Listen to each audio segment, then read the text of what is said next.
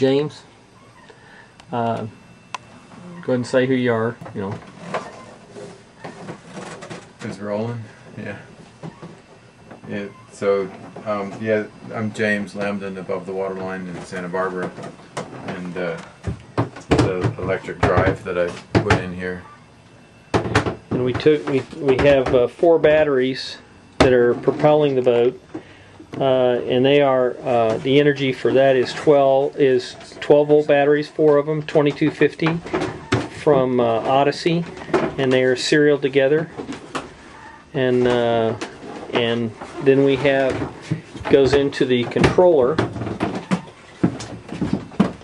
and the controller, which is electronic. We'll see that at the helm, right? What's the actual accelerator? Yeah, the throttle. the throttle. There's the motor installed. What else would you like to say about this, James? How many watts? What is it? Well, it's a 4.7 kilowatt motor, but the amount of energy that it develops is dependent on the gear ratio and the propeller that you have on the boat. And this particular prop has a 17 by 17 prop, and we've got 5-to-1 gears on it, so it's turning it to about 580 RPM or something like that. Okay. So it creates developing about 70 amps at 50 volts, or it only develops this one about 3.5 kilowatts, but we could make it develop more power if we drop the gear ratio to 4.5 to 1 or 4 to 1 or something like that. Then it would the motor would require more power to turn it. So it's all dependent on the gearing and the prop. And what's the displacement of this boat? 17,000 pound boat at 43 feet, and this little motor here pushes this boat at 3.7 knots. It's taking the place of a 55 horsepower diesel, but the owner only wanted it to navigate in and out of the slip, and he didn't want to have a diesel on board the boat. So regeneration will be through solar panels and the prop itself. Yeah.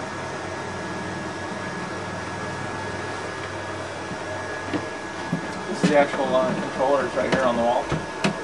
This is the controller here. Yeah. And it's really important that you use this heat paste when you mount it to this is a heat sink here, and then I've got an additional fan on the back if necessary.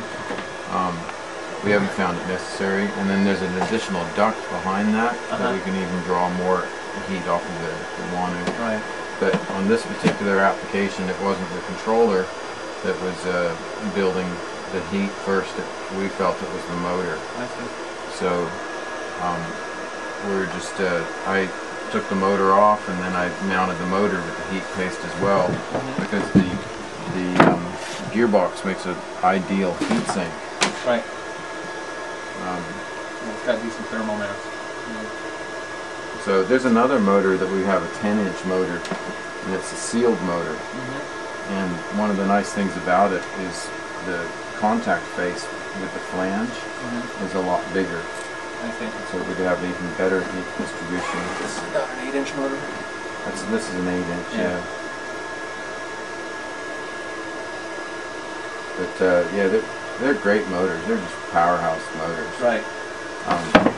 I always think, like if you're crossing an ocean or something like that, just take a spare motor. Right. It takes about 15 minutes to change a motor. Right. Just in case.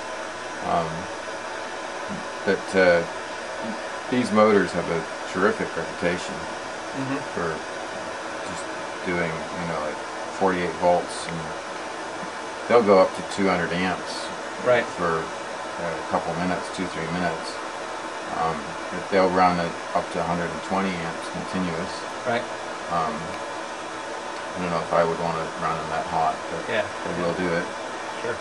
There's some applications where they're running them at 130 continuous. I don't know the application. That's just hearsay. So. Right. But I think I consider it a 100 amp continuous motor. Yeah, yeah. I think that's reasonable. So that's why I'm rating it, you know, just a little bit under 5 kilowatts. Sure. Actually, the rating on this is more the rating of the controller. It's either the controller or the motor that has the limitation in the system. Sure. And in this particular system, it's the controller's rating that's the limitation. Because this is limited at about 95 amps. Oh, okay. So 95 amps at 50 volts, and you get to about 4.7 kilowatts. What controller is this? This is Sepcon's millipack controller. Okay. We're going to make a generational change here and go up to the Gen 4. Uh-huh. It's going to be a few $100s more. Right. But it's the Gen 4 is a more robust controller, and then it'll be definitely the motor that'll be the limiting factor. Right. Because the Gen 4 is capable of 180 amps continuous. Oh, like okay. that. Yeah. But the nice thing about Gen 4 too is it's a fully CAN bus compliant So controller. you can download it out to a PC and run Well, it. you do that. We do that with this. Okay. We like download everything out to the PC with this. So, but it'll have its own display. Oh, okay, yeah. Right. And that's where you said the display's real robust. The display is it gives you a lot of information as you go. It'll give you your RPMs and... We haven't seen the display yet, Okay. but I imagine it'll be RPM and power consumed and current and temperature. And temperature. Yeah. All the stuff you So- want, right? So you can back every off if it time- gets hot, yeah. Every time we do one, we do it. We get a little bit better at Yeah. it. You know? And the motor mounts and the motor mounting system that you made here, did you actually design that, or Yeah, that's easy to build. okay? It's just 3. So you do it application specific. Yeah, I got to have the height of the rails Stringers, yeah. in comparison to the height of the drive shaft. Yeah. So And did you have to replace a drive shaft or a prop on this boat? I did. There was a folding prop on this boat, and now it's a fixed prop. And what size prop and what type of prop did you put on it for your best performance? This is a 17 by 17, but we could have gone a little larger. But the nice thing about this is it regenerates well. We got 200 watts out of it at 6 knots of boat speed. So that's a combination of having the right pitch and the right gear.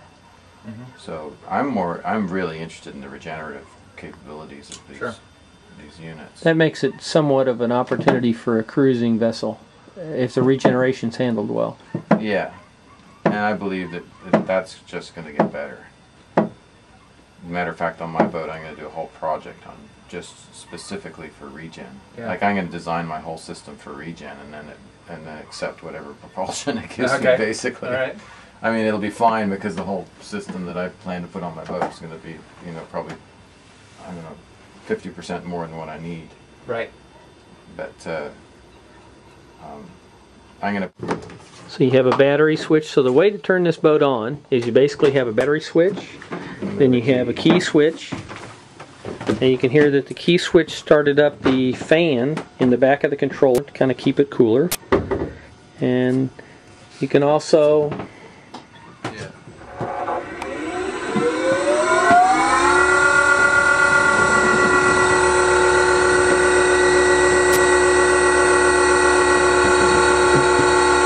you can feel it.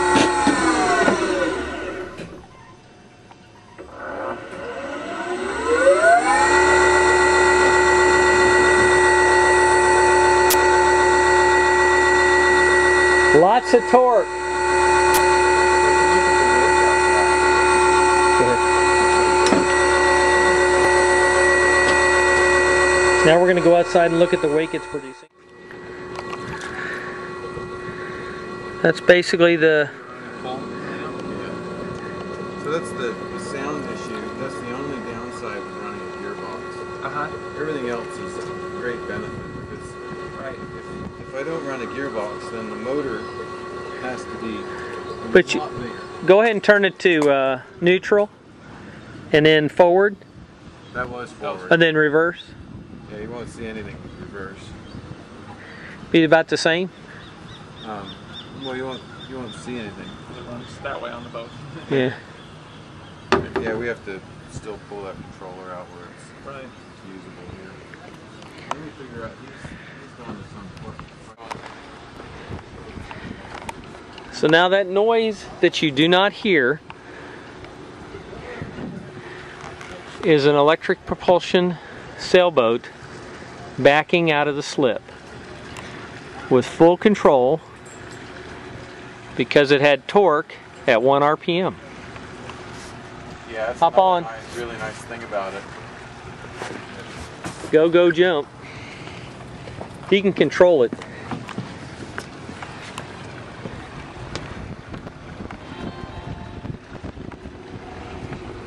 With a diesel motor, Hang on, James. Go ahead.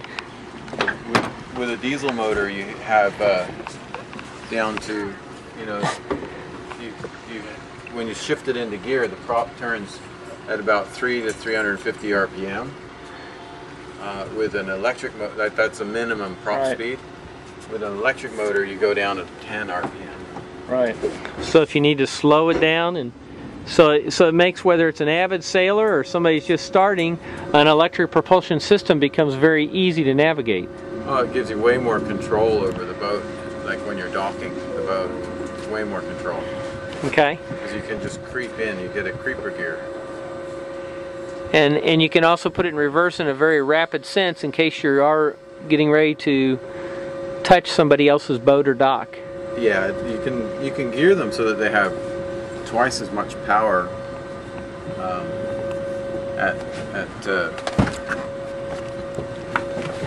There you go. you can gear, depending on how you gear them, you can gear them so that they have this more power than a diesel for collision avoidance if you want, but that's done at the expense of efficiency.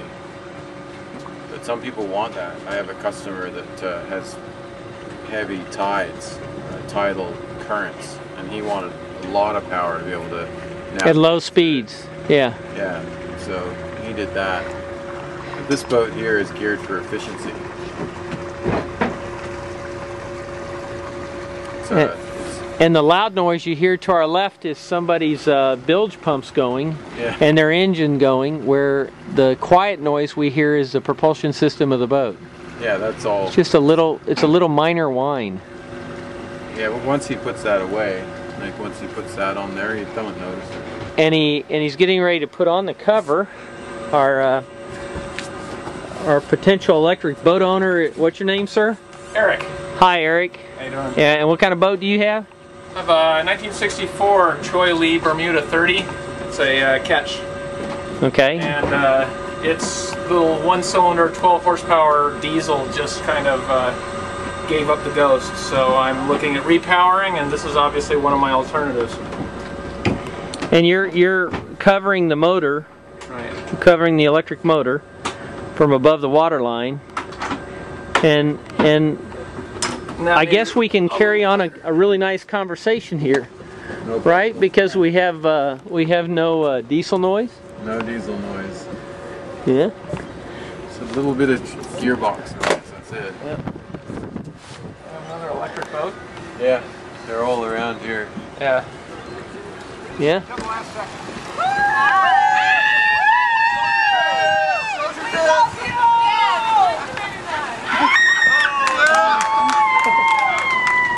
I should have said.